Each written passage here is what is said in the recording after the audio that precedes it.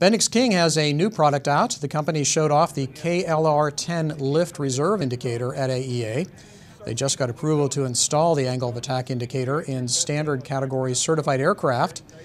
The AOA is designed to warn pilots when they are approaching the critical angle of attack. The KLR-10 delivers angle of attack information through a color-coded display that represents lift reserve. Red indicates the wing is close to an aerodynamic stall. The KLR-10 uses audible cues like check AOA and caution too slow when it is connected through aircraft audio sources. Check AOA. Caution, too slow, too slow, too slow. So as you're coming in for an approach, one of the biggest causes of accidents in the GA marketplace is loss of control of flight. People get distracted, they lose where they are as they're coming in for a bank, on final, and they depart the aircraft. What this will do will let you know as you're coming across, as you approach stall, with both a visual with colors as well as audio warnings, let you know if you're going close to stall speed.